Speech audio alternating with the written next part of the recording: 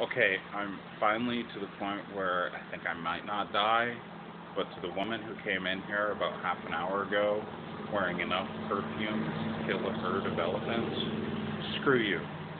Don't do that. And if you're going to do that, don't go inside anywhere. So, oh my god, that was so horrible. My chest was hurting. I thought I was going to shit my pants. Um, I couldn't breathe. My eyes were watering. I thought my nose was going to bleed. It was horrible, horrible, horrible.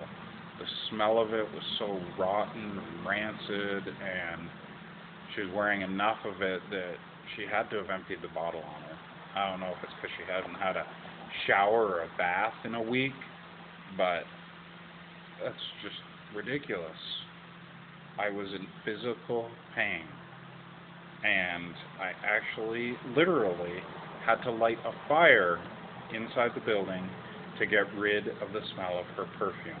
It's probably still here a little bit, but I lit a piece of wood on fire and I walked around waving it around on fire to try and get rid of the smell of her perfume.